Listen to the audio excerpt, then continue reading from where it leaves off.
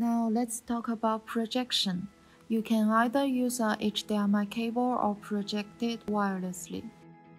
For example, when using a phone as a projection source, you only need to download the IdeaShare app, configure the app, enter the projection code, and tap to share the screen. As you see, you can use it as a controller at the same time. What's more, you can also install the IdeaShare app on your PC.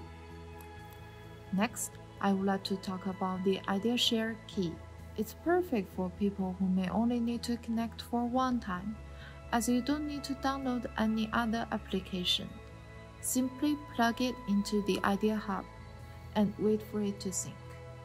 When the window pops up showing it is connected, then we can plug it onto our PC and wait for it to sync.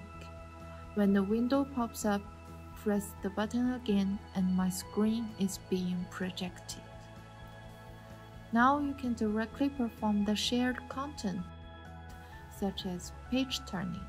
You can also annotate on it. Like on the whiteboard, we have different writing styles and shape recognition also working here.